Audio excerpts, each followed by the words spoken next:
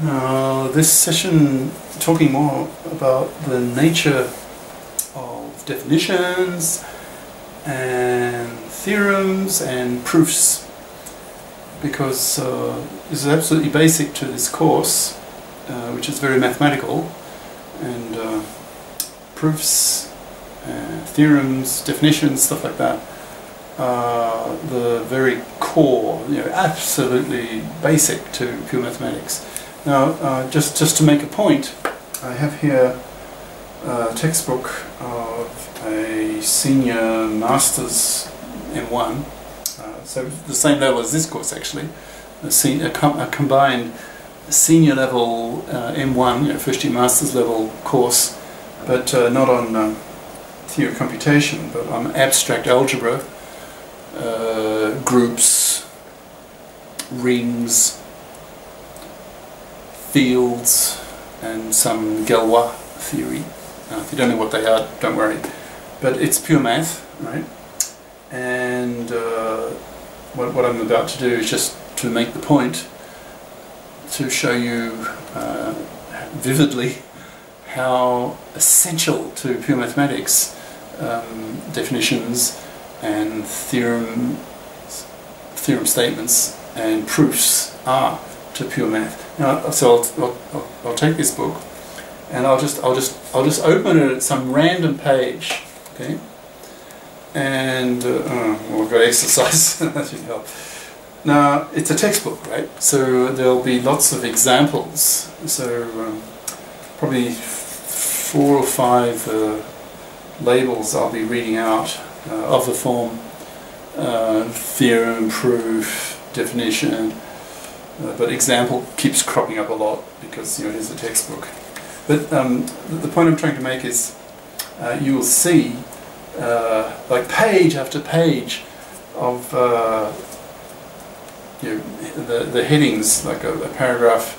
Well, here I'm on page 182 of this text, and so I'll just read out like the section headings, and you just see how fundamental definitions, theorems, proofs are to pure mathematics. Like example, theorem, proof, example, definition, example, example, theorem, proof, example, definition, example, definition, example, and then a whole bunch of exercises. Definition, example, theorem, proof, example, example, example, example, example, example, theorem, proof, definition, theorem, proof, definition, theorem, proof, example, a bunch of exercises, theorem, proof, and one choice. Oh, corollary. Right, there's a new term, corollary. Now we'll talk about that this session. A corollary is sort of it's a sort of a theorem that follows from a previous theorem, and it follows very easily from that previous theorem. And what's a theorem? It's a theorem statement. It's a mathematical statement that has been proved. So some mathematical statement that has not yet been proved would usually be called a conjecture. In other words, a statement that you think might be true. But until it's proven, the tight logical deductive proof that it's true, then you cannot call it a theorem. Right? So a theorem is a mathematical statement that has been proved. Right? That's a theorem. So anyway, theorem, proof, corollary, and the corollary has a proof. Usually the proof's fairly easy after you've done the preceding main proof of a preceding theorem statement. Example, example, example, example, example. Theorem, lemma. Okay, here's another term. What's a lemma? Well, a lemma is sort of like a L-E-M-M-A, lemma. A lemma is a sort of mini proof that's preparatory, that you will use. You'll use its result. You'll use the proven statement of the lemma as a preliminary mini result in some later, bigger, more significant proof of some more significant theorem statement. Okay, so quite often pure mathematicians will write out like a whole bunch of lemmas in preparation for their big proof, like the big punch coming at the end. Once they've got all these preliminary results ready for the big hit. And so you'll have like lemma 1, lemma 2, ... lemma n, and then proof, the main theorems, the theorem statement and the proof. And it uses all these lemmas, the results. So a lemma is sort of a preparatory mini proof used in a bigger theorem, right? So lemma proof, theorem proof. Okay, so there were two lemmas there that were used in the later, more significant theorem that followed. Example, theorem proof. Example, lemma, no proof.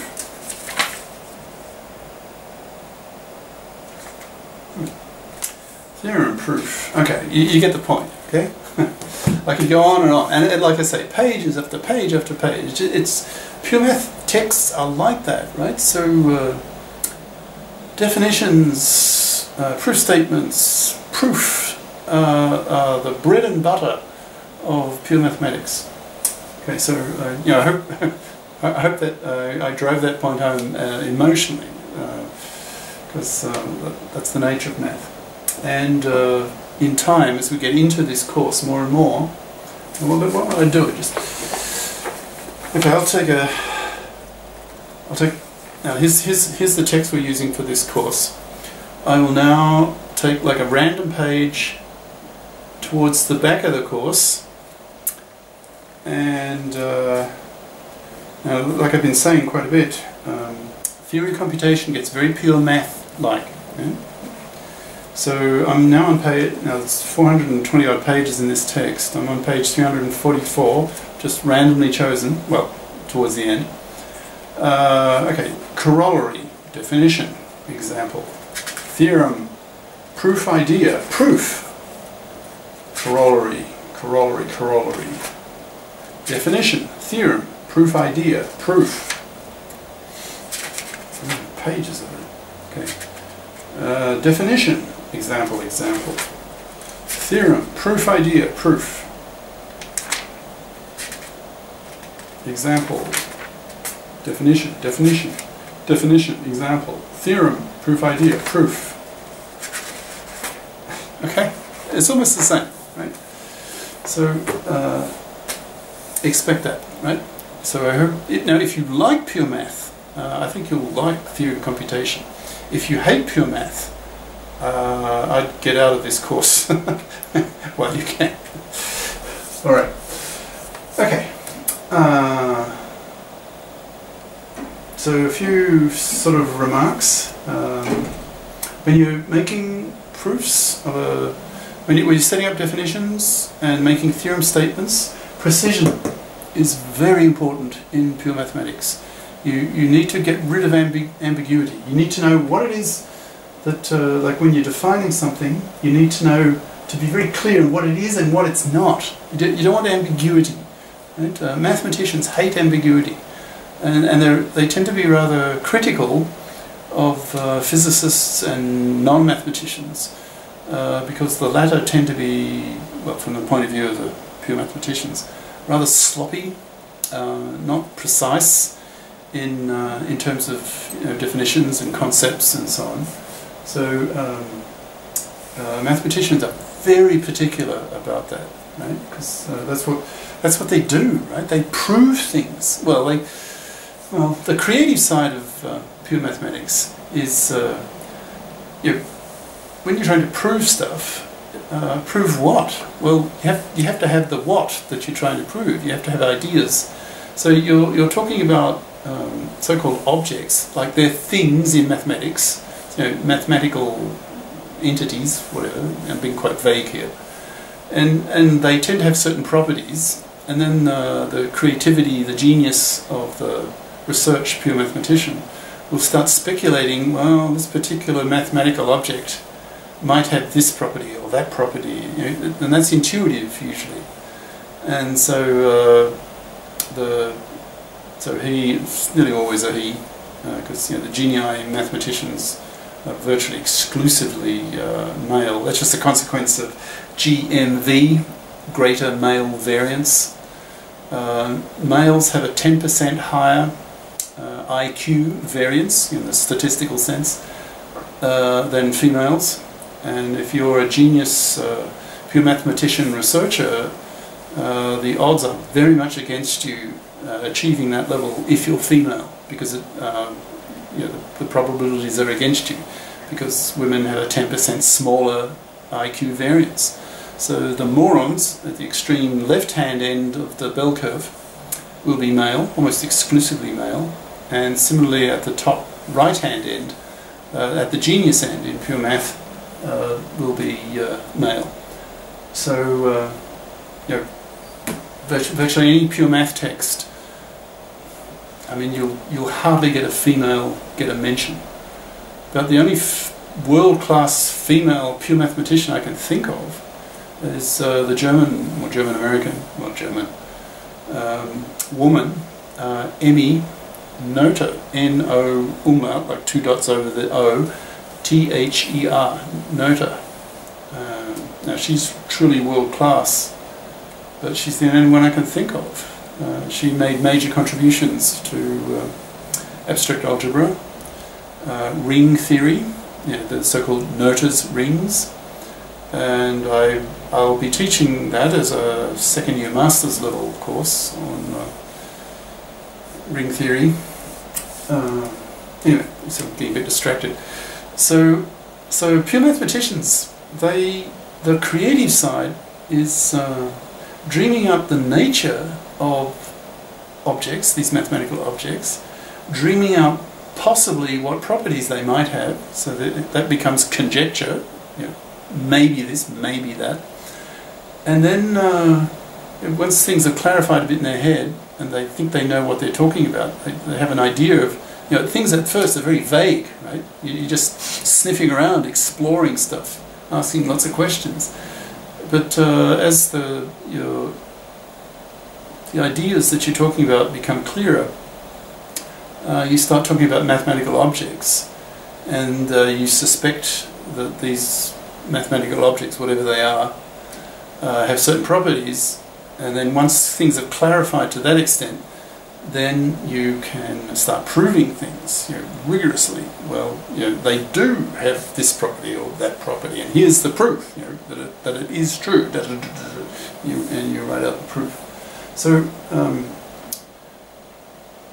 so that it's clear to other people, your definitions, the nature of your proof and so on has to be clear and precise, rigorous, right? That's the nature of math. Okay. So once you've defined your mathematical objects, whatever they are, I don't know, quaternions, complex numbers, integrals, differentials, whatever it is, mathematical thing that you're talking about, your mathematical objects, and notions, they're sort of ideas, like the concept of a limit, whatever. Okay, it's hard to be. This is very vague in general. Okay. So once you've defined your terms, so to speak, then usually the next step is you start making mathematical statements about those terms. Like you give them certain properties. Usually, these mathematical objects, whatever, will have